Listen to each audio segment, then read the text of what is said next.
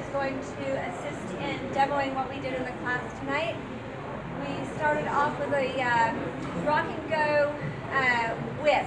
So guys, the only difference on this whip than a natural, basic, fundamental whip is on count 7, 8. I do a little rock and go with some rotation in it. How you want to set that up is make sure that you are close to her on count 6.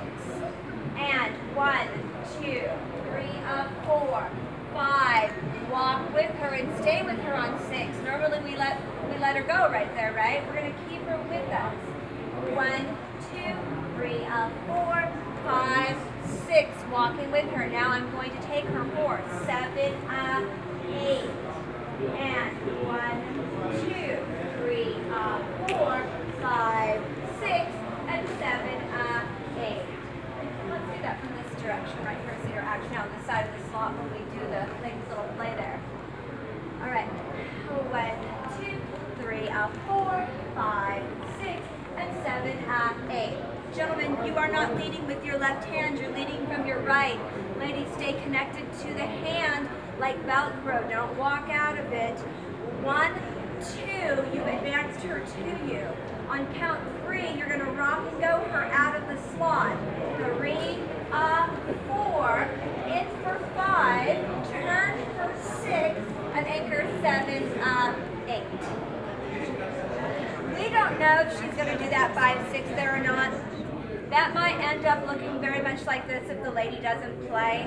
1, 2, 3, 4, just turn towards me, Kim. 5, 6 right there, instead of her making that hit once I give her that freedom spin.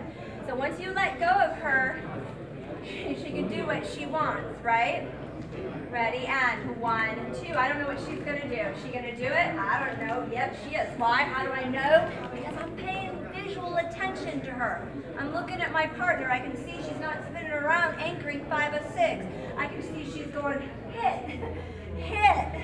And I'm looking. So guys, you got to be paying attention for that, or you're going to be standing here waiting for her when she's playing. Okay, good. And then we did a tandem turn. 1, 2, 3, 4. You're turning her. You're turning yourself, and ending up in a right to right with her on her right foot. So make sure you're accelerating her out of this. Just give her a triple and a triple to go get her. We weren't really working on the getting out of it, we were just working on the tandem turn. And guys, we were having you pick between doing this 2 different ways. You can take 3 steps, 5, 6, 7.